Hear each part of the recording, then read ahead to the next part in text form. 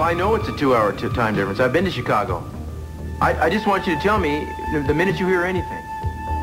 Crack of dawn, middle of the night, I don't care, man, you know. Yeah, but you guys are used to that kind of thing. Okay, well, let me know. I'll owe you one, Zach. You bet. Zach's gonna call me the minute he has anything on the bone analysis. Well, thanks for trying. I know how bad things look for my father right now. Baby, there is no proof. You know that. Yeah, well, what does that really matter? Even Kelly thinks that he could be guilty, and I don't even know what I think anymore. Maybe you should settle for remembering the way things have always been between the two of you, just one-on-one, you know? The way you've always cared for each other, the way you've always had faith in the man your whole life. He's always been there for me.